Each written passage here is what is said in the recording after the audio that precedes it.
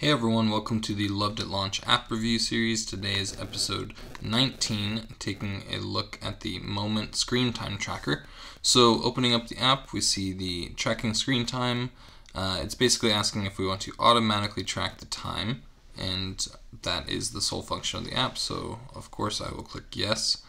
And tracking places, so it basically wants to see if it can know where I am. So it's priming me for the location permission, which is going to happen now. So I will say allow while I'm using the app, and then now it wants to send me notifications. I can see, how this will be valuable, so I'll go ahead and allow it.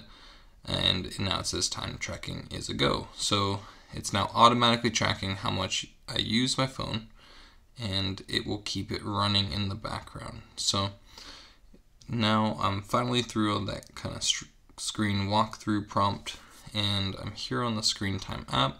It says Moment isn't tracking your time because it doesn't have permission to access your location, but I thought that I just said that it could do that, so I'm kind of confused. Oh, okay, so it wants me to have it on always because it wants to track it in the background. So let's see, that solved that problem.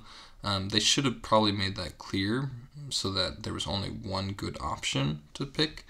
Okay, so I'm in, and I, of course, haven't, they don't have any data. I just opened up the app, so I won't have any insights, and I won't have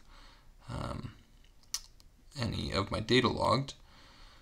And so what can I do? It doesn't look like I can do a whole lot yet. It says not enough data yet, check back tomorrow. And here's the coach. So this is kind of like little guides to help you, better manage your devices throughout the day. So let's see if I start course here. So it's very text heavy, and I can see down at the bottom that you have to pay for the coach, or it says continue without paying, so that's interesting. So basically you can pay to help it, but you don't have to, so that's interesting. Cool. So not sure how likely I am to use the coach section. Maybe if I find that they're giving me a lot of data that's saying I'm like using my phone way too much or using it at inopportune times, maybe I'd be, kind of seeing the value of that coach, but right now I don't see it as much. So it doesn't look like there's much I can do right now.